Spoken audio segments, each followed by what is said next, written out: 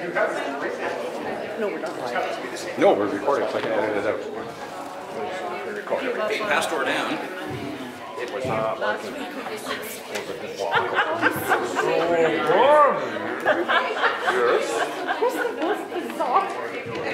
Mid-set prayer. Oh, okay. Call me. Everybody a chance to.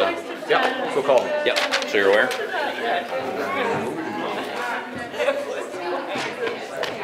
Dan? Oh yeah, she was just so thrilled. Always forgets it. Oh, I left my order of service. I think he just likes to go for a walk. Favorite song. Oh, we didn't. Oh yeah, but now we got it.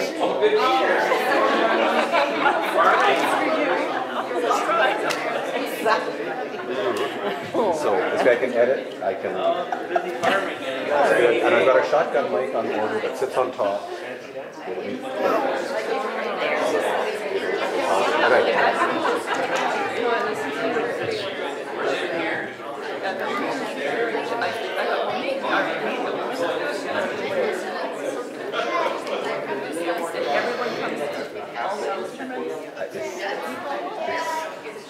yeah.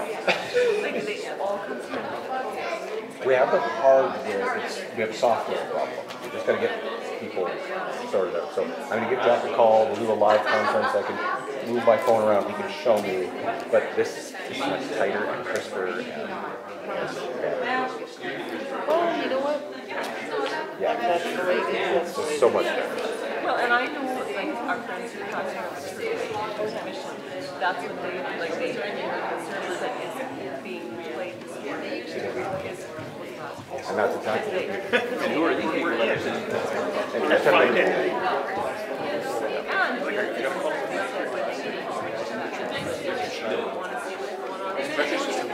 That's right, yeah, if you want to be current,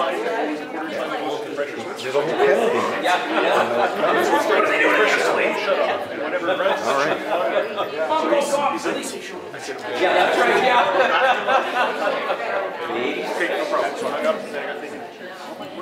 So when I went up in a trailer, I don't know if I have to. Very good. Okay, I'm sitting. I'm done.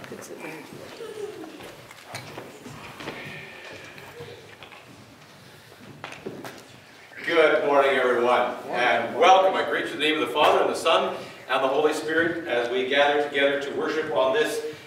I don't know enough. Is this good rain? Bad rain? Doug? Teddy? Murray? Just right. Just right? Sure. Okay, we'll go with Murray. Just right. It's the Goldilocks stage, right? It's not too hot, it's not too cold, it's just right. Mid-20s is Goldilocks. So. Welcome. We are a praying people, so let's begin by prayer. I ask you to look around the room, and as the Spirit grabs your attention, take a moment and pray for that person.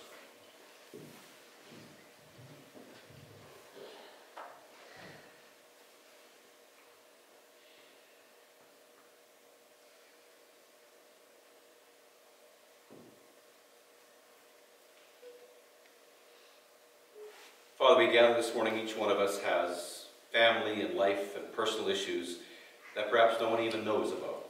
Things that have happened this week that we haven't been able to share with anyone. And yet you are present in those moments. You are present in the deepest, darkest sorrows, and you're there when the sun is shining and we are enjoying the good things of life. But always you are with us. And I was reminded this week again that it is your joy with us, not our joy. You are with us this morning, and that gives us cause for joy.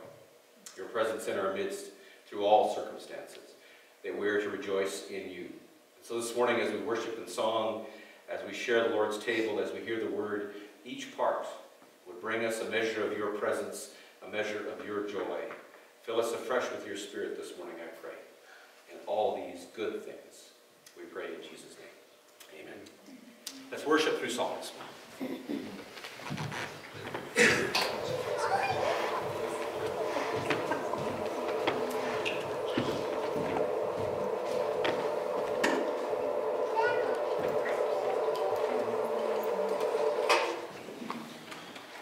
Good morning, folks. Good to see you here.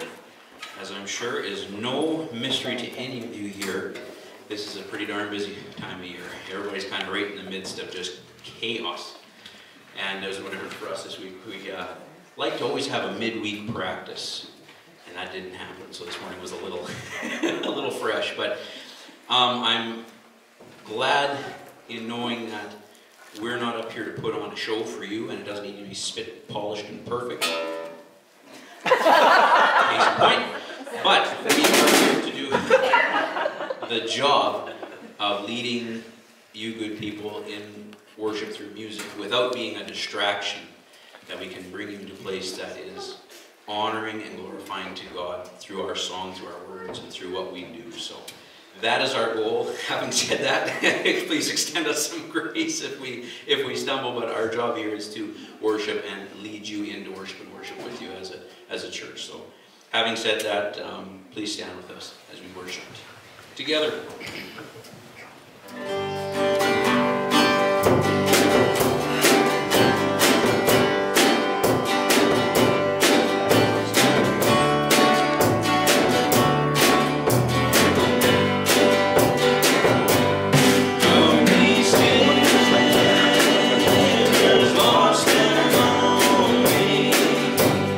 Jesus' blood can make you free.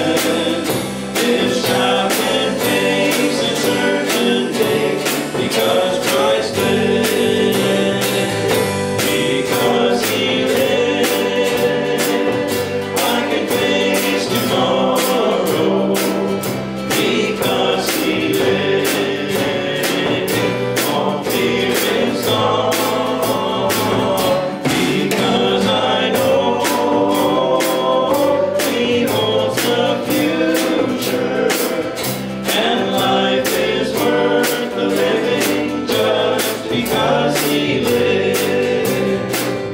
And then one day I'll cross that river, I'll find life's final war with fate.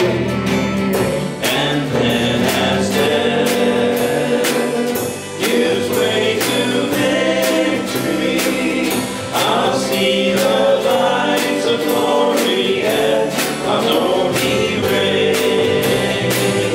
Because he lives, I can face tomorrow. Because he lives, all fear is gone. Because I know he holds the future, and life is worth the living just because he lives.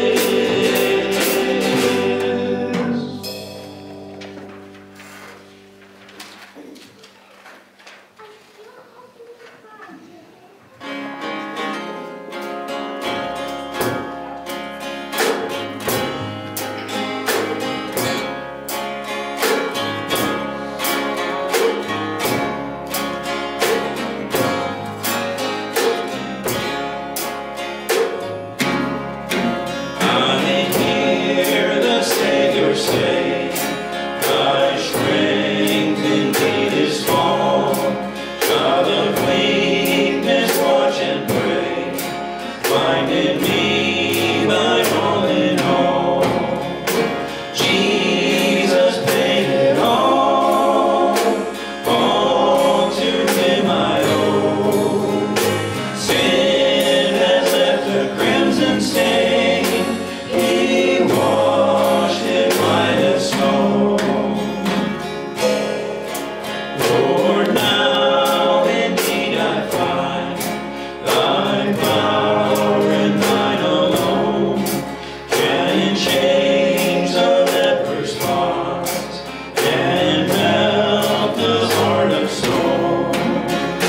Jesus paid it all to him I owe. Sin has left a crimson stain, he washed it white as snow. For nothing good have I, whereby thy grace to claim. I'll wash my garments white in the blood of Calvary's Lamb. Jesus paid it all to him I owe. Sin has left a crimson stain, he washed it white as snow. And when before the throne I stand in him complete, Jesus died my soul to save, my lips shall still repeat. Jesus paid it all to him I owe. Sin had left a crimson stain, he washed it white as snow. Thank you, Mary.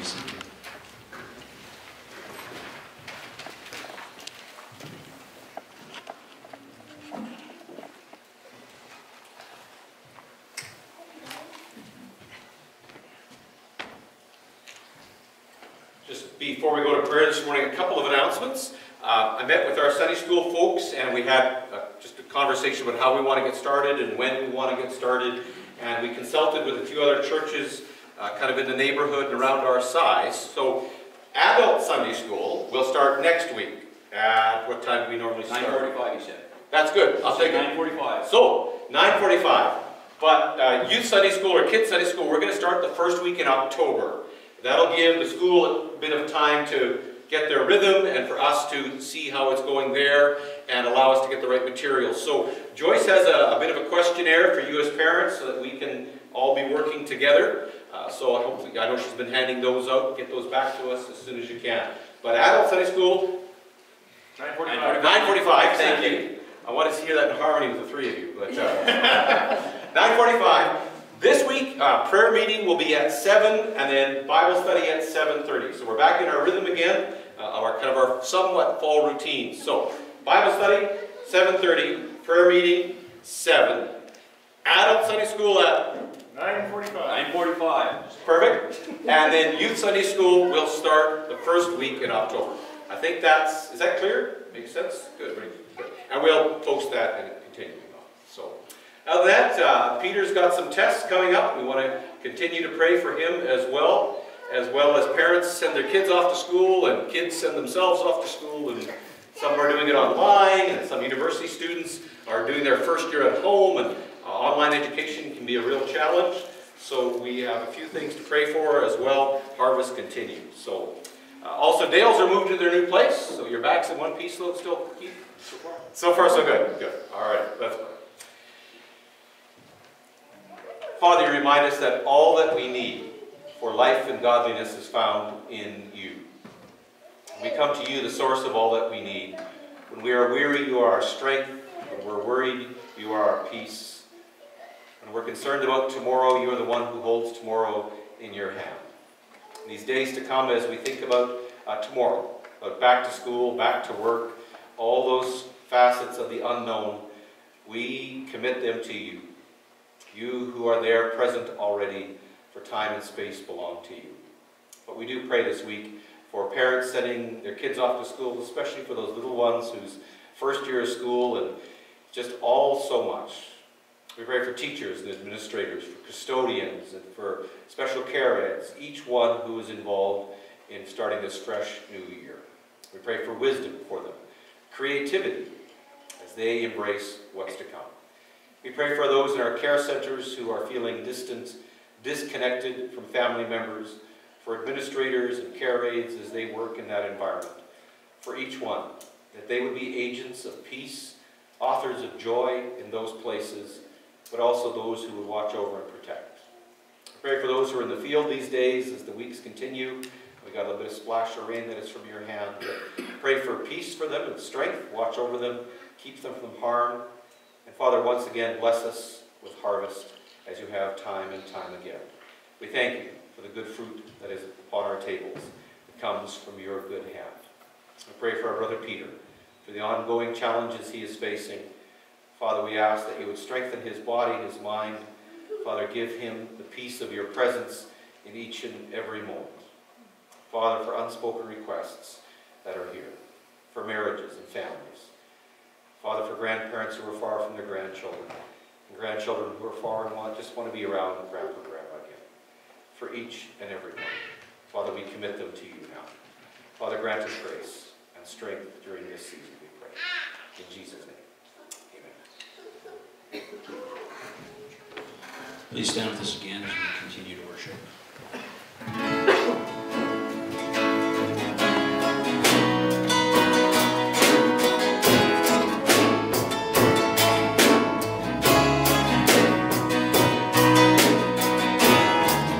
Our Father everlasting, be all creating one, God Almighty.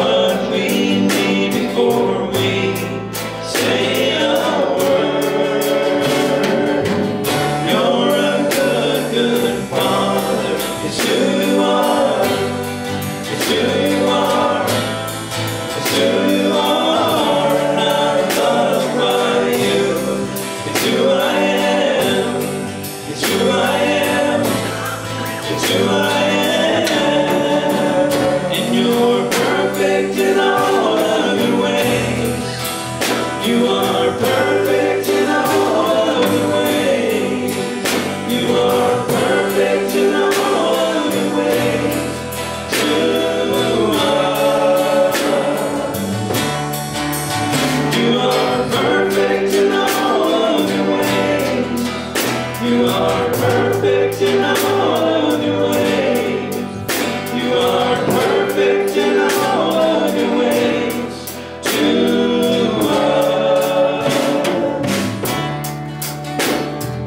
Love so undeniable, I can hardly speak. Peace so unexplainable, I can hardly think as you call me. Deeper still as you call me. Deeper still as you call me. Deeper still into love, love, love. You're a good, good Father. It's who you are. It's who you are. It's who you are. And I'm loved by you. It's who I am. It's who I am. It's who I am. You're a good Father. It's who you are. It's who you are. It's who you are. And I'm loved by you. It's who I am. It's who I am. It's who I am.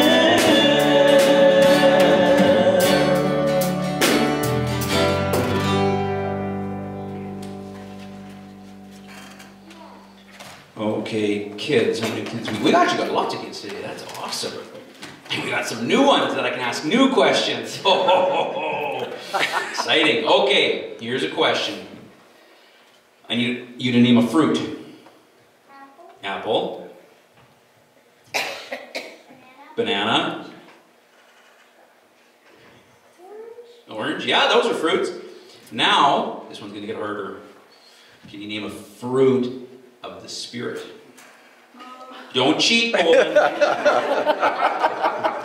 You're an example for these other kids. Do you guys know any fruits of the Spirit? Goodness. Gentleness.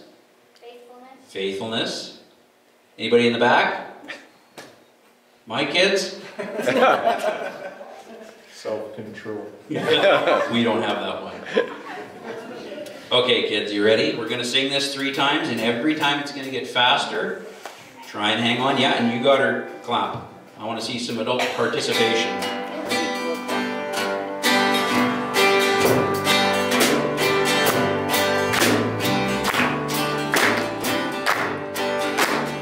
Love, joy, peace, patience, kindness, goodness, faith, gentleness, and self-control, the fruit of the Spirit of God. You'll find them in Galatians chapter 5, verse 22. And if you're walking close to God, His fruit will grow in you, and you'll have love, joy, peace, patience, kindness, goodness, faith, gentleness, and self-control, the fruit of the Spirit of God. Find them in Galatians chapter 5, verse 22. And if you're walking close to God, His fruit will grow in you, and you'll have love, joy, peace, kindness, goodness, faith, gentleness, and self-control, the fruit of the Spirit of God. You'll find them in Galatians chapter 5, verse 22. And if you're walking close to God, His fruit will grow in you. Nice. Good job, guys. Good job, parents. That was awesome. Okay, you guys can all be seated. You're done. You can have a break.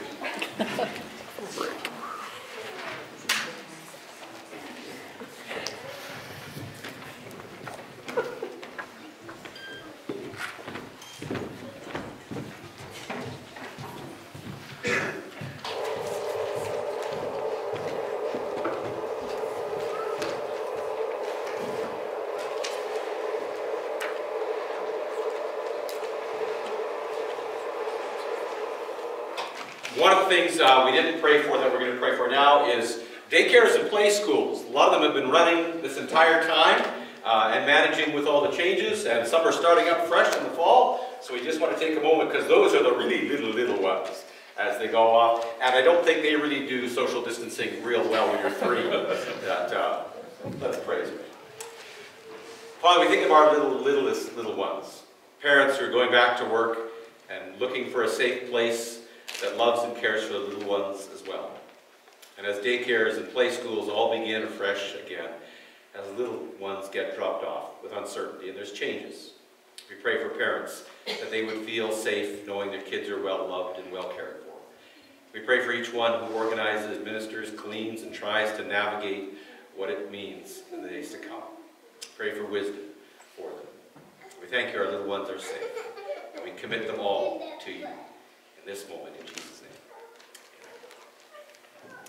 So just before we go to the message, once a month we have a Zoom conference with our district superintendent, and he meets with the province, the team that's organizing and doing this stuff. And the province said to him, "We're not used to churches because you're really nimble and you change on the fly. We like institutions."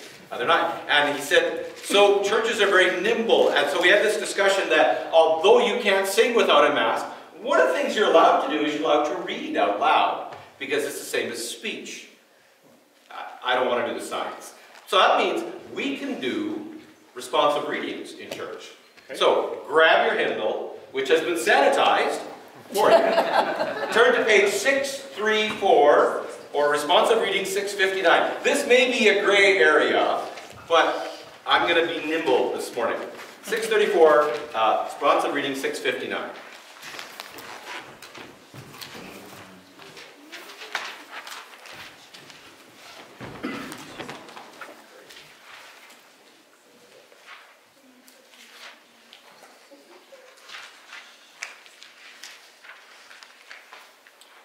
This is the very first one. And out of reverence for God's word, I ask you to stand with me. I'm going to read the bold print, and if you, without moist speech, would read the italicized print. Let's hear one another's voices for the first time in a while. Blessed be God, even the Father of our Lord Jesus Christ, the Father of mercies and the God of all comfort. Comfort us in that we may be able to comfort them which are in any trouble, by the comfort wherewith we ourselves are comforted of God. For as the sufferings of Christ abound in us, so our consolation also aboundeth by Christ. And whether we be afflicted, it is for your consolation and salvation, which is effectual in the enduring of the same sufferings which we also suffer. Or whether we be comforted, it is for your consolation and salvation. And our hope of you is steadfast, knowing that as ye are partakers of the sufferings, so shall ye also be of consolation. Beloved, think it not strange concerning the fiery trial, which is to try you, as though some strange thing happened to you. But rejoice, inasmuch as ye are partakers of Christ's suffering, that when his glory shall be revealed, ye may be glad also with exceeding joy. Yet if any man suffer as a Christian, let him not be ashamed, but let him glorify God on this behalf. Wherefore let them that suffer according to the will of God commit and keep up their souls to him in well-doing, as unto a faithful Creator. Amen. It's nice to hear you.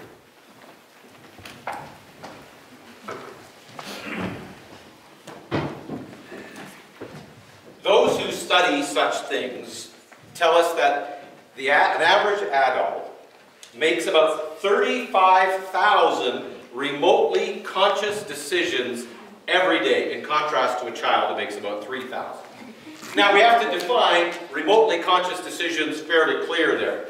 For example, if you type a text, every letter you choose is considered a conscious decision, and a space or whatever. So if you typed, "Hi honey, could you pick up milk on the way home?" That's just over 50 decisions. So that's why when they say 35 conscious decisions, it's pretty broad. Think about every step you take. That's a remotely conscious decision on multiple levels, especially some of you maybe have fallen recently. You understand that the importance of that decision-making process. So we make all these complex decisions, constantly deciding what to do, where to go, and how to respond. And especially in the face of the unknown, that decision process we can't rely on the old decisions, we have to make new decisions. So if you want to know how complex the decision-making process is, just go to the city with 3 other people and try and decide where to stop for lunch. You will know how complex, especially if they're 2 middle children, they can't make that decision. They'll freeze in the process. Dawn and I were deciding what to watch on Netflix last night, and I looked it up. There are 3,800 movies to choose from. We froze, because we could not make a decision. We said, oh, we'll just watch the same thing we watched over and over again, right? That decision-making process. So what are the tools you and I use to make decisions? Well, sometimes it's just impulsiveness. You're standing in front of, at McDonald's, like, a burger. Like, that's just impulse, right? Sometimes it's compliance. We go along with what the other people are saying. I'll just go along. What do you want? Whatever you say is fine with me. Sometimes we delegate. We say, you make the decision this time. That's the delegation of decision making. Sometimes we just avoid the process altogether. We choose not to make a decision, which is a decision. If you choose not to do anything, that's a decision. Sometimes we balance our factors. We sit and say, okay, we did this last time, you got to choose, and we might balance out the forces. Sometimes we'll defer to our core values, and we'll say, because I value X, Y, and Z, I will choose the next choice, right? It's based on your values. Sometimes it's just our history. Sometimes it's our experience. In other words, we have all these sets of tools we use every day to make all these decisions that we are forced to make every day. Some decisions are based on what we choose not to do. Some are based on what we choose to do. But what if there was a better tool than impulse, or deflection, or deference, or history, or our behaviors from the past? What if there was a really good tool that God had given us in order to make good decisions? And what if 8% of the Bible was dedicated to that tool? And what if we ignored 8% of the Bible and that tool? What decisions would we make? What if God gave us a better way to make good decisions, and repeatedly in His Word, time and again, He equipped us with that tool to make those decisions? Welcome to wisdom. See, God has said, when you're going to make these decisions, I will give you. That's why James says, let the one who lacks wisdom pray.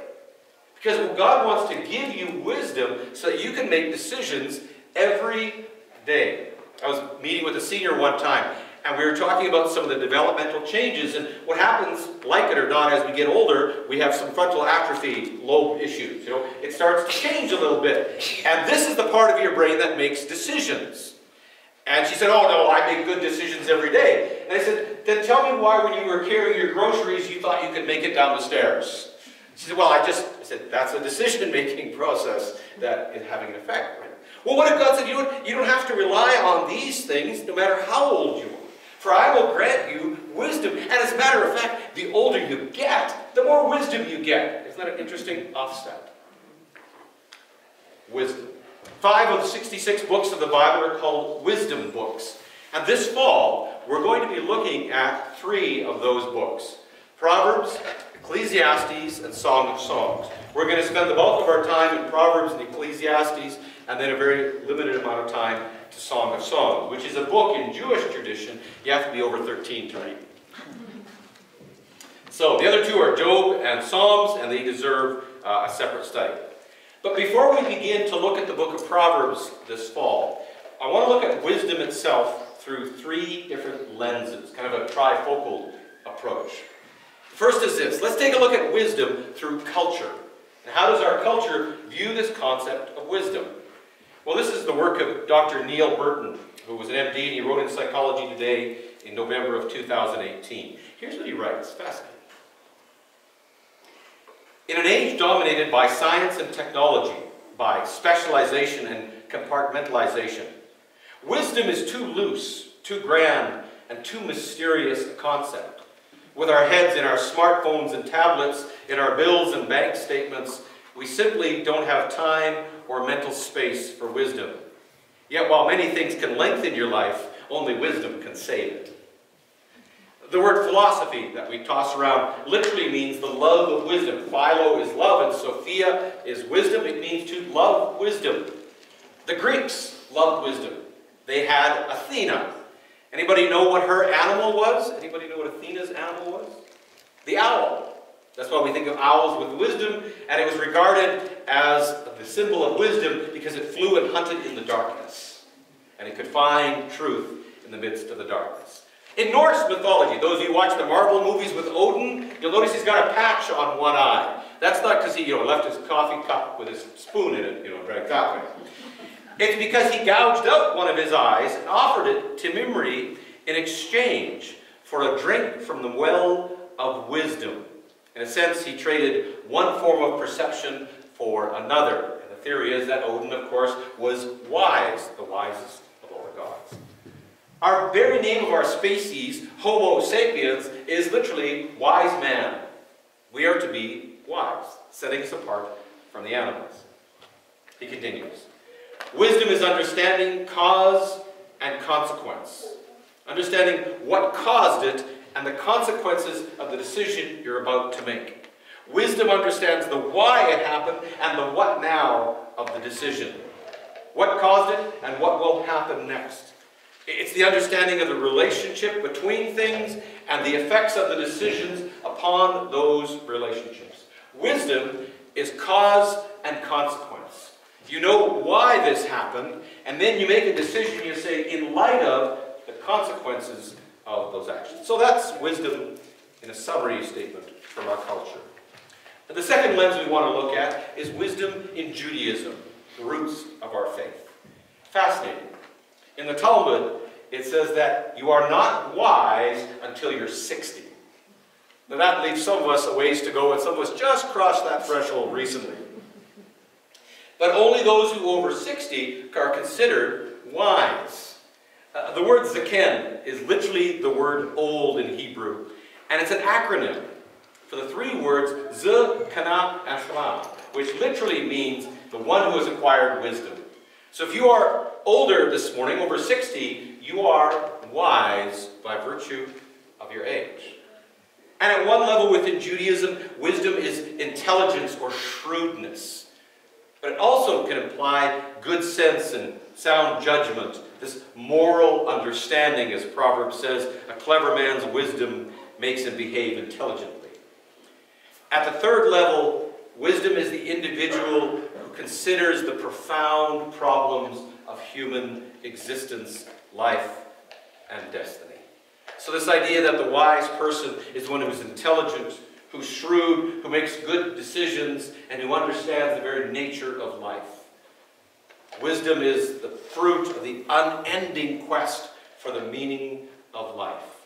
And so Job writes, "Where shall wisdom be found? Man does not know the way to it. It is hidden from the eyes of all living things. God understands the way to it." Within Judaism, wisdom is in part the quest for meaning that only God can provide, for He alone can give us wisdom. The wise person understands the meaning of life, for they are connected and they hear from God. So those are kind of two of the lenses, the secular philosophy and then the roots of Judaism. But let's take a look in Scripture this morning. Within the Old Testament, the Old Covenant, if you wanted peace, you had to pursue wisdom. For wisdom would give the fruit of peace. Wisdom is the path to peace and ultimately to prosperity with it. This wisdom that leads to peace is to be sought after like gold and silver. And we'll see that in Proverbs. It is to be pursued with all of life's value. A prize to be pursued. Wisdom is the way, the path that leads us to God. That allows the soul to be blessed, and to find hope upon God's holy hill. To those who seek life, they must seek wisdom first, for in finding wisdom they'll find life. These are verses we'll see time and again as we study Proverbs. And we'll see as we pursue and we move through Proverbs that wisdom is described like a woman to be desired with great passion. But something interesting happens. Between the Old Covenant and as the New Covenant is revealed through Jesus, wisdom takes a shift in tone, but not just tone, in identity. Wisdom, this way of life, this path of peace, this entrance to the holy hill, this very thing that we are to pursue with all our being, by the time we get into the New Testament, is no longer an abstract idea, some grand philosophical scheme. Wisdom is no longer words, for the Word became flesh and dwelt among us. And we beheld his glory, the glory as the only begotten of the Father, as John's Gospel begins in chapter 1. Now within the New Covenant, truth is now touchable. Wisdom can now be walked beside. No longer the realm of probability. Wisdom is now a person. I think as we get older and as we lose our parents, that opportunity to seek their wisdom is lost. We miss the opportunity to phone up mom or phone up dad and get their thoughts and get their opinions on things. We have to make the decisions on our own. And we miss their wisdom. We miss their person. And this idea that wisdom is a person is born in the New Testament. This wisdom that was so eagerly sought is now born here in flesh. And there's a contrasting set of images between the wisdom as presented in the Old Covenant and the Torah and the books and presented in the New Testament. And the difference is the difference of a person. I want to read you a few verses. First, from some Old Testament books, and not just Old Testament books, but some of the books that went alongside. The Book of Wisdom of Solomon, they didn't quite land in the canon, but they're considered authoritative in their own nature. And then listen to the verses of the New Testament correspondingly, and see the shift from idea to person. This is from the book called The Wisdom of Solomon. This is 9:9. With God is wisdom, who knows your works, and was present when you made the world. Wisdom was present when God made the world. Does that sound familiar? In the beginning was the Word, and the Word was with God, and the Word was God, and through him all things came into being. Wisdom created all things. Proverbs 8:35 says, whoso finds wisdom finds life. And what does Jesus say of himself? I am the resurrection and the life. If you find wisdom, you find life. And Jesus says to find me is to find life. Jesus constantly presents himself to his audience as the very wisdom they had heard of and were seeking. In 1 Enoch 42:2, again, a book not in the canon, it says this, though. Wisdom went forth to make her dwelling among the children of men and found no dwelling place. Sound familiar?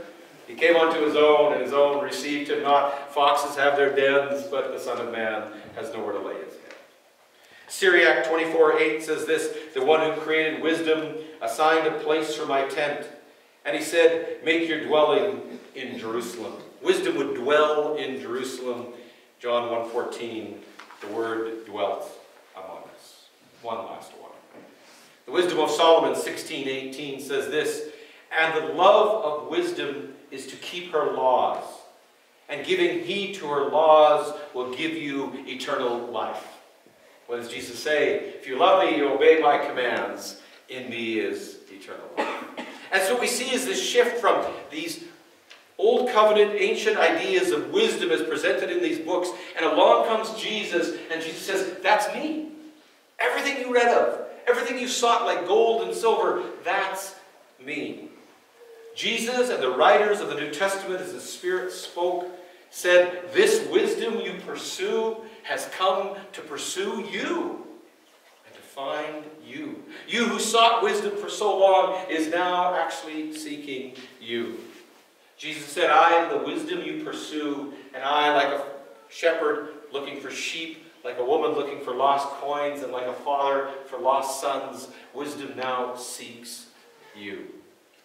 And as we turn to the rest of the New Testament, we see time and again that Jesus is wisdom. He was wise. Mark 6:2, when the Sabbath came, he began to teach in the synagogue, and the many listeners were astonished, saying, where did this man get these things? And what is this wisdom given to him? Remember, Job said wisdom alone comes from God.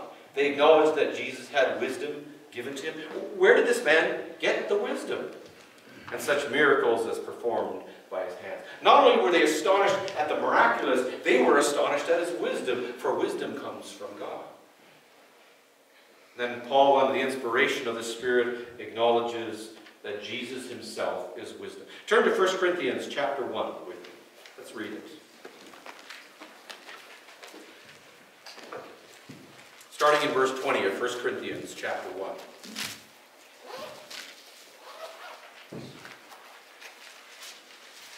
1 Corinthians chapter 1, starting in verse 3. We're just going to read 4 verses and then jump over to verse 30. But I want you to see for yourself in front of you as the Spirit speaks and tells us this great truth. Verse 20. Where is the wise person? Where is the teacher of the law? Where is the philosopher, the one who loves wisdom of this age? Has not God made foolish the wisdom of the world? For since in the wisdom of God, the world through its wisdom didn't know him, God was pleased through the foolishness of what was preached to save those who believe. Jews demand signs and Greeks look for wisdom, but we preach Christ crucified. Stumbling block to the Jews and foolishness to the Gentiles, but to those whom God has called both Jews and Greeks, Christ, the power of God and the wisdom of God. You get that? Christ is both the power of God and the wisdom of God. And what do the Jews just say? Who is this man that performs miracles and is so wise? Those two, signs and wisdom. Paul picks it up and says the Jews seek signs, the Greeks seek wisdom. Jesus was doing both in his lifetime. He was wisdom and he was power. And he says this Christ, he is the one who is the power of God and the wisdom of God. Wisdom personified, the living wisdom presented, rejected. We jump down to verse 30. It is because of him that you are in Christ Jesus, who has become for us wisdom from God. Wisdom isn't something we internally possess. It's always a gift given. And wisdom came from God, and the Word came from God, and wisdom dwelt. And so the Spirit writes through the Apostle Paul that Jesus has become for us wisdom from God. That is our righteousness, holiness, and redemption. Let me reinforce this one more time from Colossians chapter 2. I just want to read 3 verses. Colossians 2, starting in the first verse. I want you to know how hard I am contending for you, and for those at Laodicea, and for all who have not met me personally. My goal is that they may be encouraged in heart, united in love, so that they may have the full riches and complete understanding, in order that they may know the mysteries of God, namely Christ. For Christ is the complete understanding, the full riches, the mystery of God. Let's read verse 3. Christ, in whom are hidden all the treasures of wisdom and knowledge. See, Christ is wisdom. So we connect this with our first 2 lenses. It's one big, long lens. Secular thinking is that wisdom is understanding cause and consequences. Within Jewish thinking, wisdom is for the ages who truly understand the meaning of life. Well, let's put Jesus up against those 2 lenses and see the light shine through him. Well, it only makes sense that Jesus would be wisdom. As creator, he is the cause of all things. As king, he is sovereign over the consequence of things.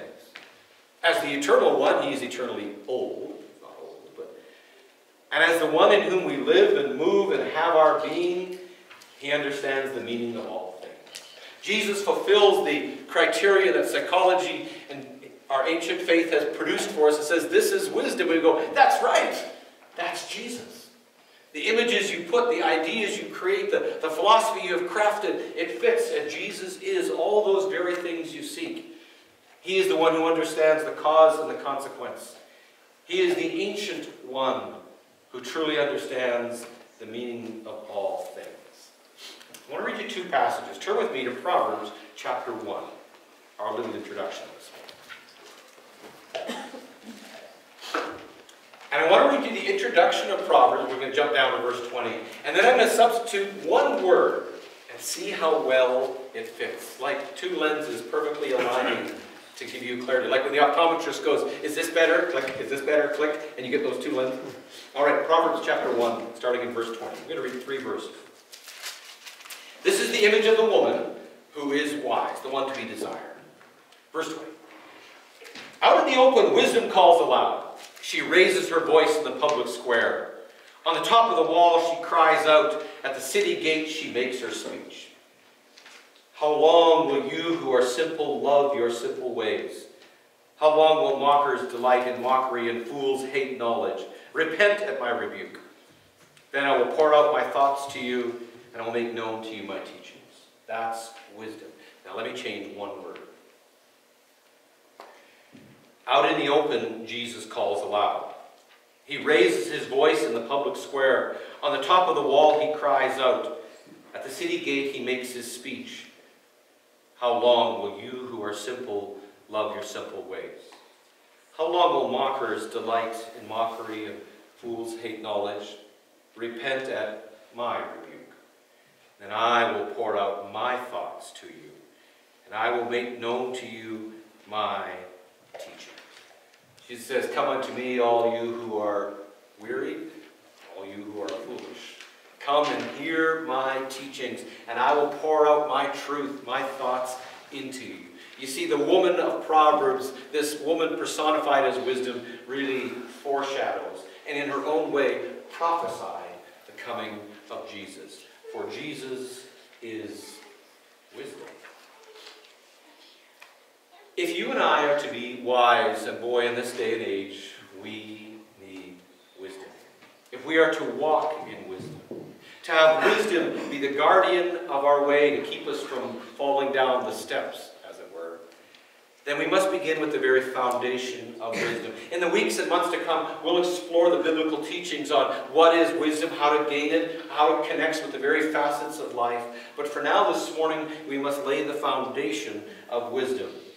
And it simply is this, is that wisdom is not an abstract concept you can learn in a book or even something you can learn in life, because you and I have met people over 60 who aren't very wise.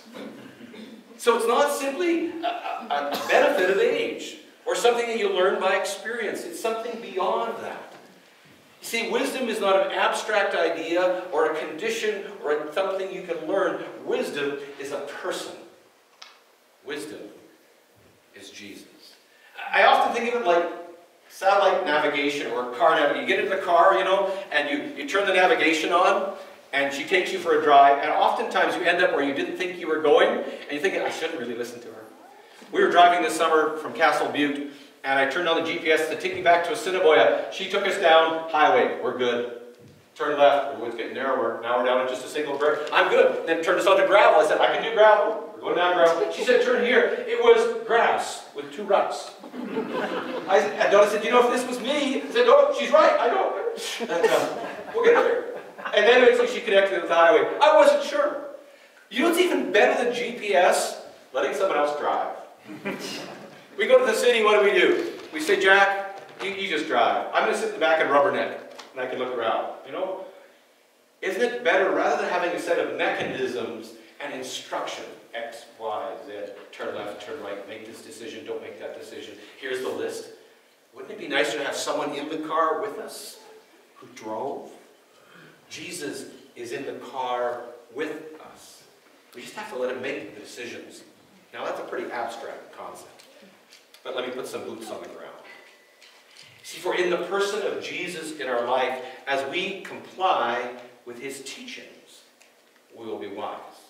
As we delegate decisions to him and pray and say, give me wisdom.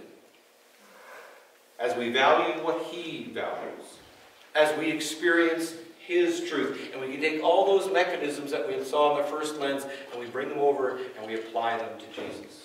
Compliance, delegation, values, truth, and experience. As we surrender these to Jesus, then we are wise. As his values become our values. As his truth we understand and we walk in obedience to him. Our message always comes down to this, beloved. It always comes down to Jesus.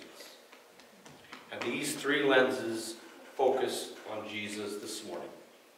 See, because as Christians, we don't follow Christianity. We follow Jesus. As Christians, we don't preach ourselves or our philosophies or something we read in a book. We preach Jesus and him crucified. We don't point people to say, come and share in our core values. We say, come and share in Jesus. Come to the cross. Over 300 years ago, a German pastor wrote a hymn built around the name of all names, and this is the English translation because my German doesn't exist. He writes this: Ask ye what great things I know, that delights and stirs me so. What the high reward I win. Whose the name I glory in? Jesus, the crucified. This is the great thing I know. This delights and stirs me so. Faith in him who died to save, his who triumphed o'er the grave, Jesus Christ, the crucified. Wisdom is Jesus, and in him we live and move and have our being in his wisdom. And because of that, the foundation of wisdom is rooted in him. We find ourselves once again at his table. Take your little cup.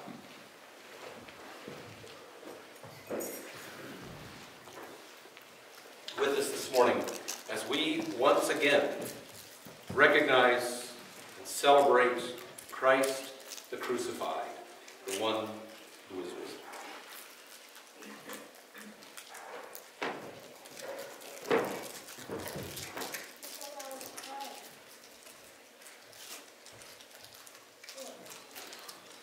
Give me a moment to do the crinkling part.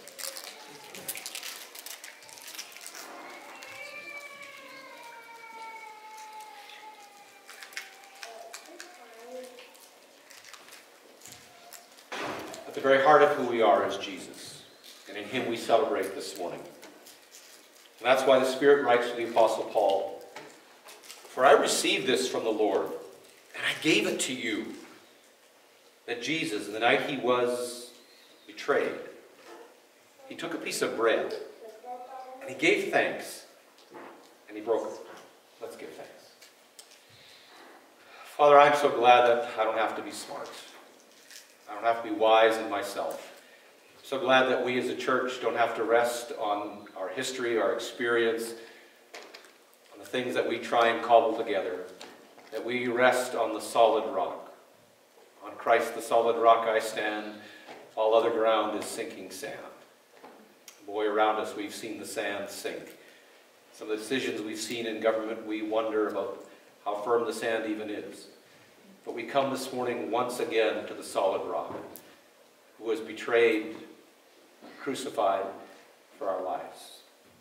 We take this bread, this picture of his body, and we give thanks.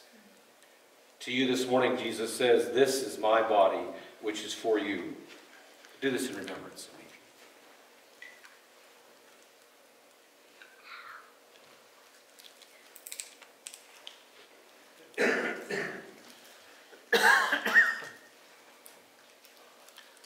I'll get you to open your second part. Just be careful you don't squeeze it too hard.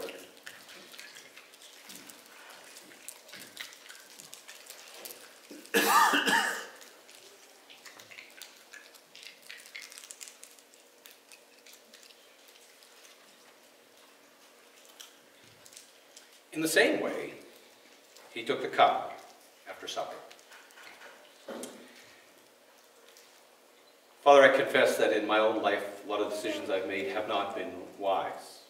Matter of fact, they've been sinful. They led me to places where life didn't occur and growth didn't happen. I know each one of us, as we examine our own hearts this morning, recognize that. Our path has not always been the wise one, the right one, the pure one, the holy one, the truthful one. Matter of fact, rather than the fruit of the Spirit, we have sought the garbage of sin. And it's only by your blood that we can be forgiven. It's only by your blood that we can be in a place where we are right with you. What can wash away my sins? Nothing but the blood of Jesus. What can make me whole again? Nothing but the blood of Jesus. Oh, precious is the flow that makes me white as snow. No other fount I know. Nothing but the blood of Jesus. These are Jesus' words to you this morning. This cup is the new covenant in my blood. Do this as often as you drink it in remembrance of me.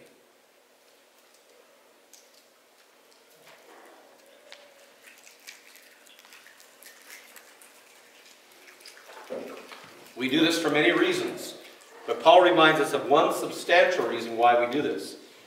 For as often as you eat this bread and drink this cup, you proclaim the Lord's death until he comes.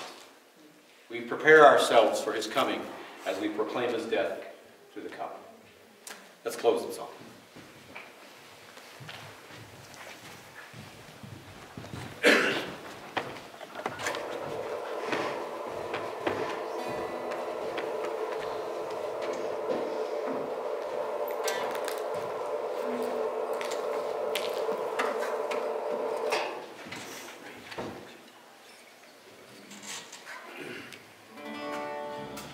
Please stand with us for our closing song.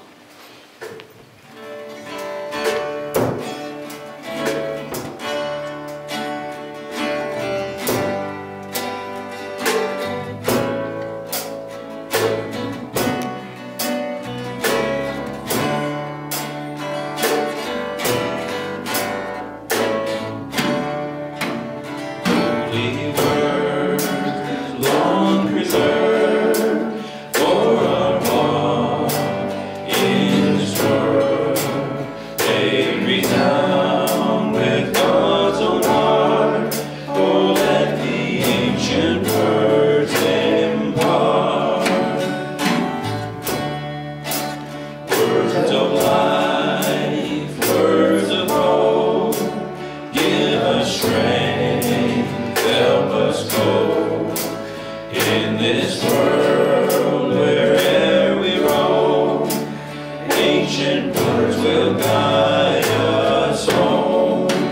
Ancient words ever true, changing me and changing you.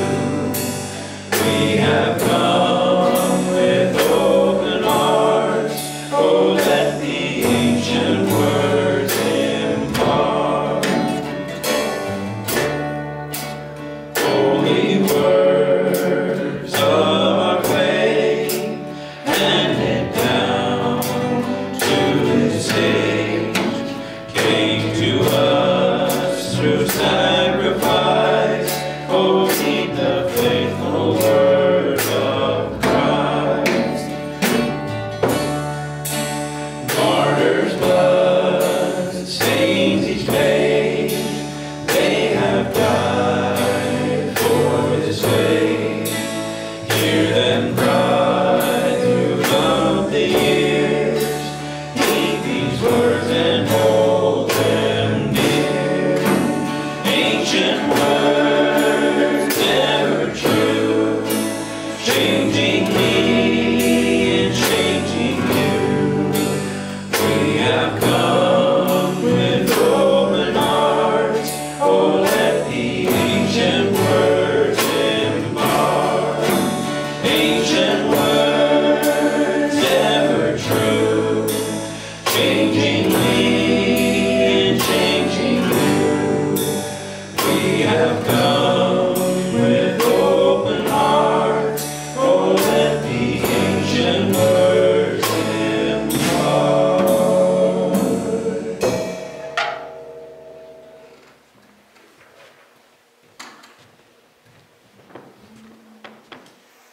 Please bow with me for the benediction. And the God of all grace, who called you to his eternal glory in Christ, after you have suffered a little while, he will restore you. He will make you strong, firm, and steadfast. To him be the power forever.